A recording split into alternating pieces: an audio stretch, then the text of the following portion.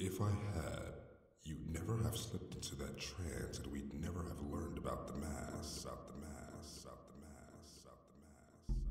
Before all of this, I was your normal college frat guy. I won't beat around the bush about it. I was an asshole, as were all my friends. That's why, when walking back to our hotel from the last spring break party we'd ever attend, we decided to break into the museum.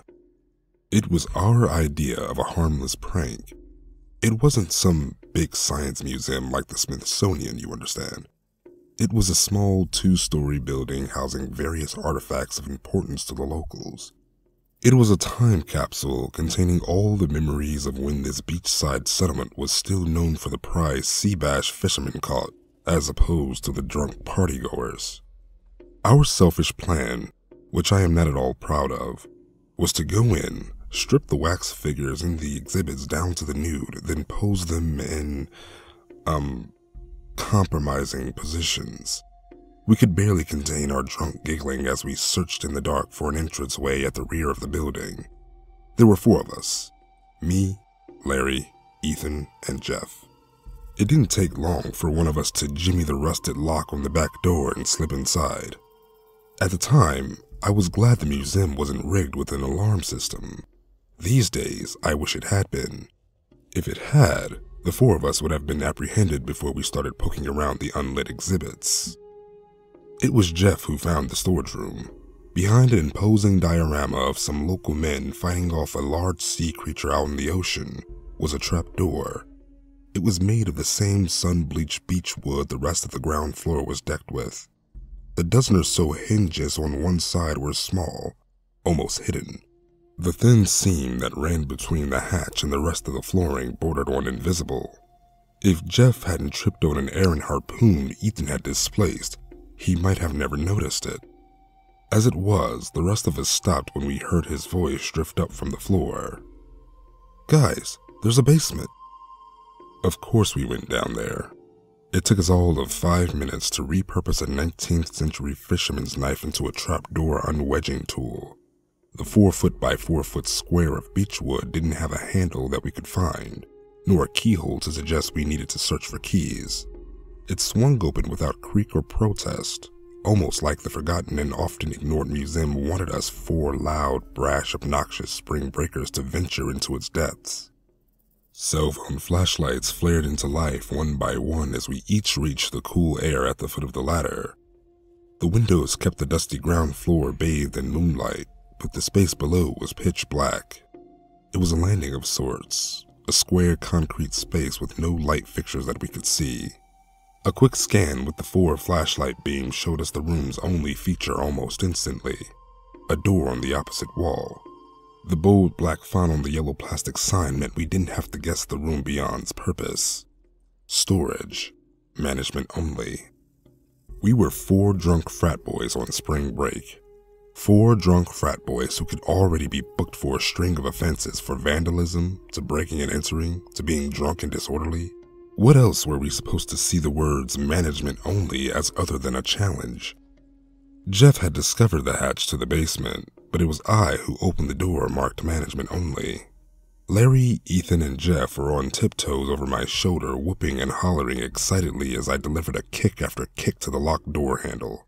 The inebriated ruckus stopped the moment the wood around the lock splintered. The door swung inwards. A bony face leered down at me.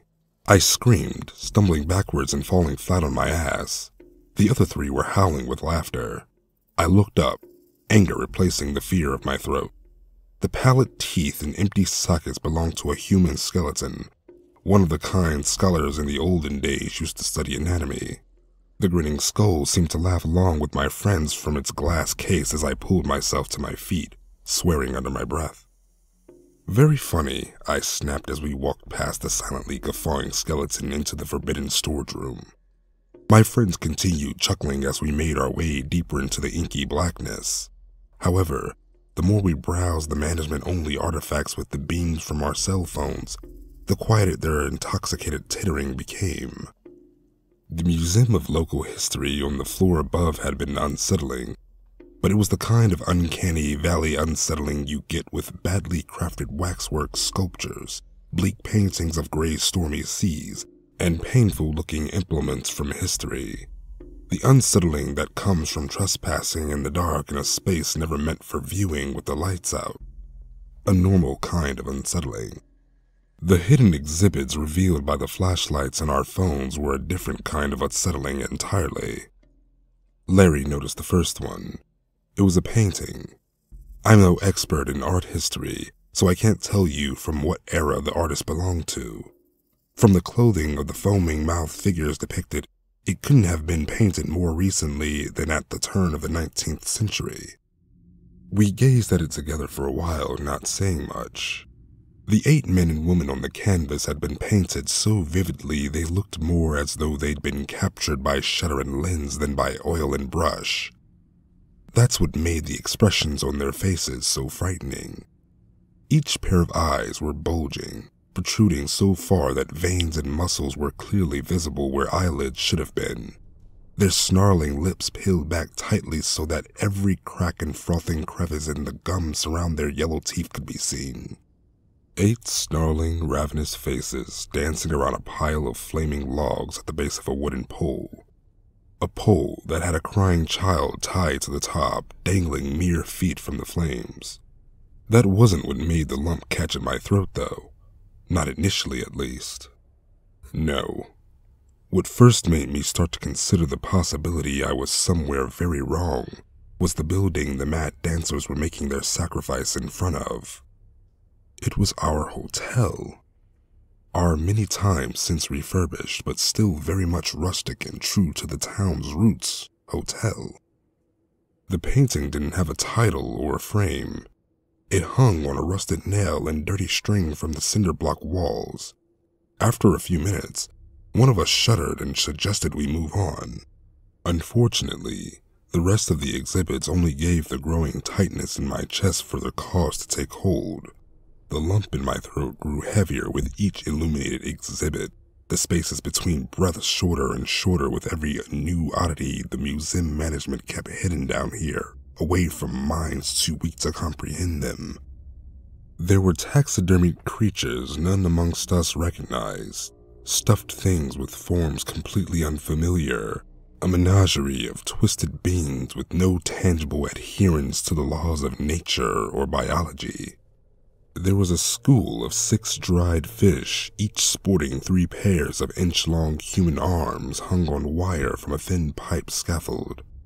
There was what I could only describe as an orangutan with matted dark fur, no head, and a large mouth where its belly should be, locked forever in a duel with a rhino-sized frog on a large wooden plinth. Most shocking of all was the large, dried-out husk of a bus-sized maggot with the face of a colossal human baby, hanging from the ceiling by thick cables screwed into somewhere unseen on its back. We found dioramas and paintings of horrific acts and incidents, the details so clear they could only have been recreated from a memory. There were shelves of dusty books, volumes bound in I don't want to know what, books with titles like Ha Ha Ha, The Children Are Bleeding, A Housewife's Tale, and The Sanctity of Silence. Scattered amongst the painting shells and grotesque anatomies were glass cases containing tools and implements whose designs seemed far too intricate and advanced to carry the level of rust and corrosion they did. Despite the fresh wave of dread that came with every new monstrosity, we pressed on, trying and failing to convince both each other and ourselves that none of them were real. It's just some leftover stuff from some stupid art project. Look, you can see on that one. It's obviously made of rubber, right? Whoever made this stuff was a real twisted guy. Probably some sick kind of basement dweller. These comments and many more did nothing to stem the rising panic and what forced nervous laughs remain. We'd been stupidly traumatizing ourselves in the crushing darkness for half an hour before I found it. A mask, laying alone on a plinth a full 6 feet away from any of the other nightmarish exhibits. I spotted it first. I wish that hadn't been the case. If one of the others had been the first to unearth it in the dark with the glare of their phone light, maybe they would have been the idiot that put it on. It was completely blank, save for half a dozen or so angular symbols carved thumb deep into its surface. There were no eye, nose, or mouth holes, no gaps with which the wearer could see or breathe. It was made of a metal I didn't recognize, a dark and bluish mottled substance that reflected the light from my phone back at me as a heady mix of purples, oranges, and greens, almost like an oil slick. Its strangest qualities are more difficult to put into words. I can't quite phrase it right, but it knew I was looking at it. It was happy. It wanted to be found, and in a way I can't explain, it let me know that very clearly. It called to me, communicating with subconscious suggestions that this was the one time where you should touch the exhibit. I was already holding the thing in my hands before Larry or Jeff or Ethan yelled something in my direction through the haze. Even though the air this far into the mausoleum of unutterable things was freezing, the mask was warm to the touch. Its pearlescent metal surface soothed my fingertips, inviting me to feel its bliss-inducing heat on my face. I just about registered a hand on my shoulder when the mask's velvet interior sucked into my waiting, smiling features. Instantly, I knew I'd fucked up. When my eyes opened, I wasn't in the storage room. I wasn't anywhere. I was floating in a void, surrounded by nothing but endless blackness. No, not floating. Falling. There was no air, but the emptiness rippled and skimmed my face as I plummeted. All around me was pitch black. Yet as I strained, I realized to my growing horror that there were shades and tones to that absolute nothingness, despite the fact that this is utterly impossible. Streaks of the dark shadows that concealed monsters under children's beds, patches of moonless nights with which unspeakable things prowl, ghosts of the unknowable darkness that sits in the hearts of evil men. All of these shades of nothing and more danced and writhed around me while I tumbled, the friction that shouldn't exist in a vacuum ripping my skin raw. I'd been falling in a soundless scream for what felt like days when something slammed into my chest, knocking the wind out of me. Thump. The smell of sea air and fresh brine pierced my nostrils. I could hear men grunting and shouting from every direction, roaring to be heard over the waves. There was a solid floor beneath me, wood that was wet and cold and smelled of dead things pulled from the depths. I'd been in the multi-toned darkness so long that it took me a few moments to register that my vision was returning. I stood, still screaming. My skin was still being whipped raw, but now the lashing came from freezing rain-filled Atlantic winds. I was on a ship, the same fishing vessel from the diorama in front of the trap door in the museum. The fishermen were there too. They were staring at me, each stopping whatever important task they were doing to gawp at the sudden stranger in their midst. They didn't have time to gawp long. One of them yelled, pointing at something behind me. I turned around, the screams knocked from my horrified lungs by a fresh, inexpressible terror. The thick tentacle of the ocean monstrosity in the diorama crashed through the ridging above my head. Splinters and shards peppered the rain as I fell to my knees, wailing at the sight of those sewer plate-sized stickers lined with obviously human teeth. I was rooted, paralyzed with fear as the squid-like appendage as thick as a train tunnel fell upon me. I closed my eyes, the smell and warmth of its flesh inches away from my face. Then I was falling again. The salty tang and raw of the waves was replaced with the sting of rushing darkness. Thump. The wind was once more knocked from me. This time I could smell smoke, hear a child crying. I was in the painting Larry had found. The warmth of the fire licked my tear-stained face as I backed slowly away from the rabid dancers leaping towards me. They were whooping and hollering, screaming in a dated but recognizable dialect about my coming being a sign from the old gods. One manages to grab my arm and bite down, leaving a scar I can still feel, but can't yet bring myself to look at. I turned to run, bumping into a sullen old man clutching a canvas, brushes, and some paints. Thump. I'm stood in a field. A crowd of indigenous-looking people stop skinning the headless orangutan thing they've killed and stand and point in my direction, reaching for their spears and axes. Before they can split my skull, there's a deafening ribbit. A frog the size of a rhinoceros leaps from the rushes. It lands on one of the natives. There's a loud crack on the wind as their spine breaks. Before either his kin or myself could react, I am knocked to the ground by a sticky amphibious tongue with the tip the size of my face. I am wrenched from the ground, my fingernails filling with dirt as I scramble to pull myself away from the beast's waiting maw. Thump. I am standing alone on a plain. Wild horses stampede around me, braying and snarling in panic. I turn around to see that they are being chased by a living version of the baby-faced maggot husk from the museum. Spindly arms that must have rotted off, snatching up whole horses to stuff in its gaping, toothless mouth. Its glassy, lifeless eyes lock on mine, and somewhere in the back of my skull, I feel its sudden curiosity at the new thing before it. Thump. Knee-high, prehistoric reptiles scamper at my feet. They stop building a waist-high obelisk and put down their miniature tools to observe me, conversing in a language of syllables and vowels impossible to replicate with the human tongue. Thump. Sulfur and ash clog my lungs. I can hear nothing but the roar of primordial tectonic fury. The sky is dark and red. Before my eyes are blinded by a layer of soot, I catch sights of a horizon of volcanoes and firestorms. Thump. I am in space. A spiraling cloud of dust and debris stretches around me.